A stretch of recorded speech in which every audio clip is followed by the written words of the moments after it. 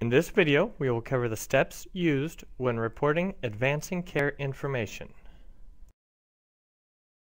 To view the Advancing Care Information Report, click on the Reports drop-down menu in the top left of the TRAKnet application and select Advancing Care Information. Once on the report screen, you can choose a provider to run the report for and select the date range for the report. Executing the Advancing Care Information Report on the Summary tab will display your current status for all measures. You can also run a detailed report for each measure by clicking the Details tab on the report screen and selecting the desired measure. The detailed report will give you a breakdown of what patients qualify for the denominator and what patients are included in the numerator. The first measure in the report is a security risk analysis.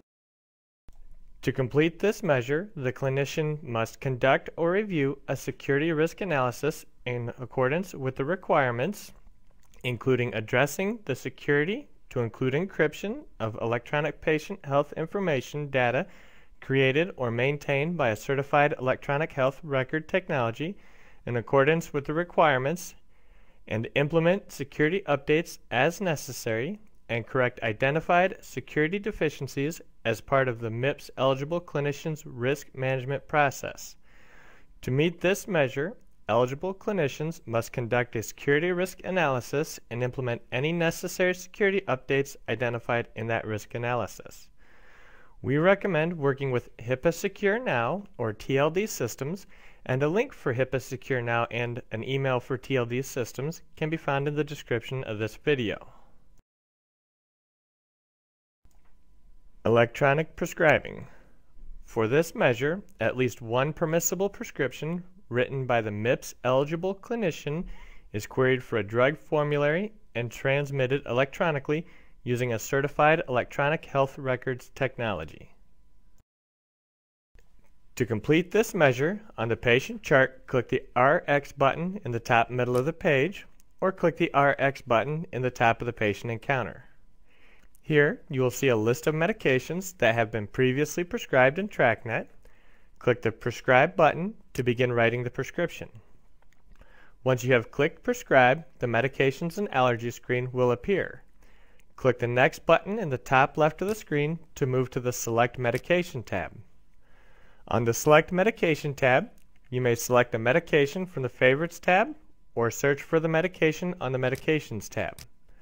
Once you have selected your medication, click Next again to move to the Prescription Writer tab. Here, you'll need to fill out the dispense and SIG fields and verify the remaining information in the required section. To send the prescription electronically, you'll need to select a pharmacy in the e-prescribing section. In this section, click the field next to pharmacy and then click the small box with the 3 dots. This will bring up the pharmacy selection screen. Here, you can choose the pharmacy from one of 4 tabs. The Patient Favorites, which is a list of the patient's pharmacies. My Favorites, which is a list of the pharmacies most frequently used by the practice. SureScripts, which allows you to search for pharmacies by name or by location, or the Mail Order tab. Once you have selected the pharmacy and all of the information is correct, click the Next button to be taken to the confirmation screen.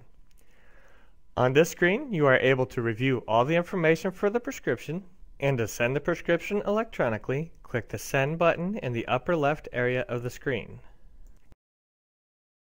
Health Information Exchange. For this measure, the MIPS eligible clinician that transfers or refers their patient to another setting of care or healthcare clinician uses certified electronic health record technology to create a summary of care record and electronically transmits such summary to a receiving healthcare clinician for at least one transition of care or referral. The first step in completing this measure is to fax a summary of care record to the receiving provider. Once you have sent the summary of care, the second step is to create a record of sending the summary in TRAKnet. To do this, click on Actions on the patient's chart and select Referrals. On this screen, click the Add button. This will bring up the patient referral screen. Enter the referring provider, set the order type to outgoing, and select True for referral summary provided and referral summary provided electronically.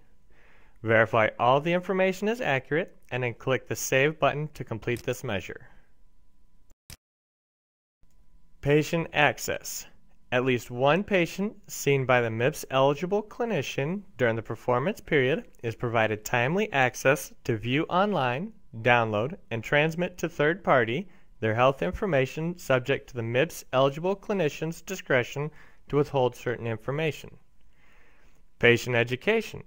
The MIPS eligible clinician must use clinically relevant information from certified electronic health record technology to identify patient-specific educational resources and provide access to those materials to at least one unique patient seen by the MIPS-eligible clinician. Please note, these two measures are completed together in the TRAKnet application. Once you have completed and signed the patient encounter, there are two ways to send the patient their Summary of Care document, or CCDA. The first way is from the patient's chart using the CCDA button located just below and to the right of the patient's name. The letters of this button will turn red when the patient is eligible and their encounter qualifies for this measure. Clicking this button will automatically send the default CCDA summary and education links to the HealthVault patient portal. The second way you can send a CCDA to the patient is through the patient engagement button located in the bottom right corner of TRAKnet. The border of this button will turn red when the patient is eligible and the encounter qualifies for this measure. On the patient engagement screen, you can select a different CCDA from the template drop-down menu and make any changes to the document if needed. Patient education links will be added to the bottom of the document you have selected to be sent with the CCDA.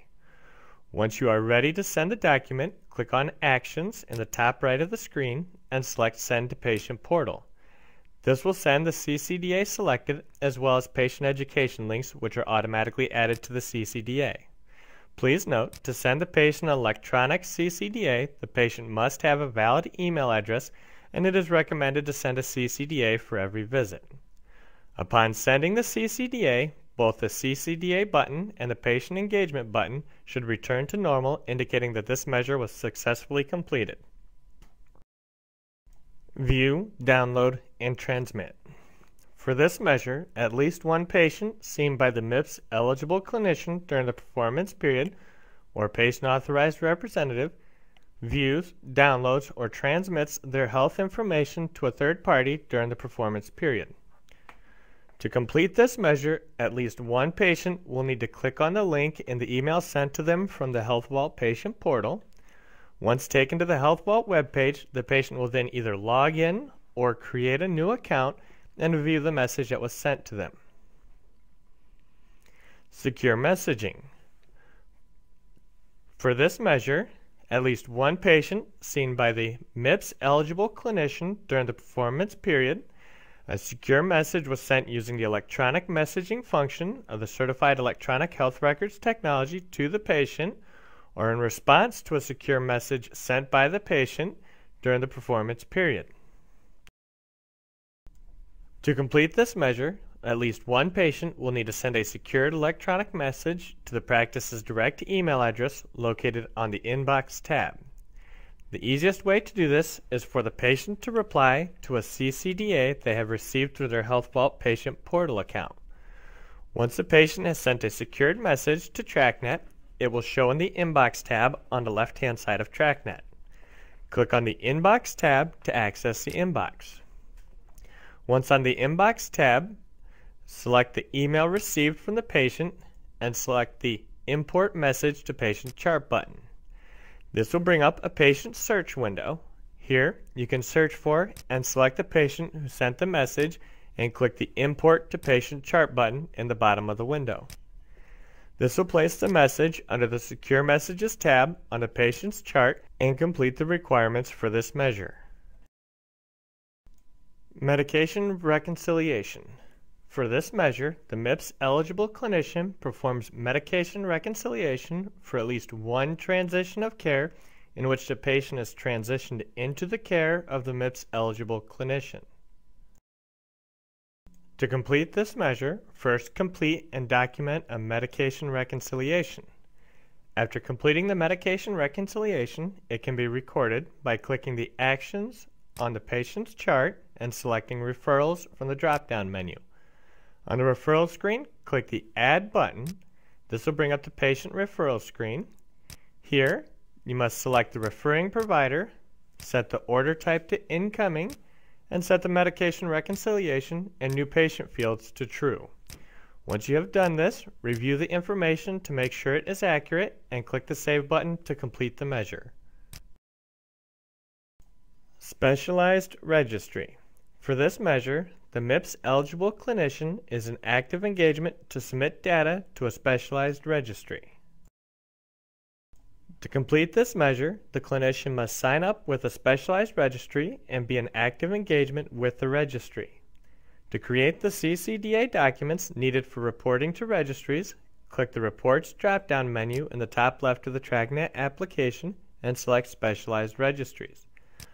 Once on the Specialized Registry screen, set the filters for the appropriate providers, facilities, date, and encounter status. Enter the ICD-10 codes to search for and click Search. Select the encounters to export and click Export by selecting each individually or using the Select All option. Please note that if you are working with MedExpress, you may select this from the Registry drop-down and then select the registry type you're reporting for to automatically select the ICD-10 codes. You are also able to directly upload the selected encounters to MedExpress using the Upload button. This concludes our video tutorial on advancing care information. Please refer to the description of this video for a link to the written guide that outlines these steps, and thank you for watching.